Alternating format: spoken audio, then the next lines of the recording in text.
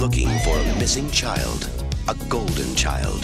This child is special, Mr. Giraud. His destiny is to save the world. Eddie Murphy reunited with the child star from his 1986 movie The Golden Child at the Toronto International Film Festival on Sunday, 33 years after the movie first hit theaters. Murphy stopped by the Hollywood Reporter studio at the St. Regis Hotel at TIFF, where he caught up with Jasmin L. Reate. Reate, who is now the executive director of events at THR, played the golden boy in the film. Yes, the boy in the movie was in fact played by a girl. She said of the reunion with her former co-star, "He was just as kind as I remembered him when I was 6. The film centered on a private detective who specializes in missing children and is charged with saving the golden child, whom he's told will save mankind. You are the chosen one. You will find a child. Murphy was at TIFF promoting his upcoming movie Dolemite Is My Name, where he stars as real-life comedian Rudy Ray Moore. All my life, people been telling me no. Rudy, sometimes our dreams just don't come true. A man slammed a door in my face.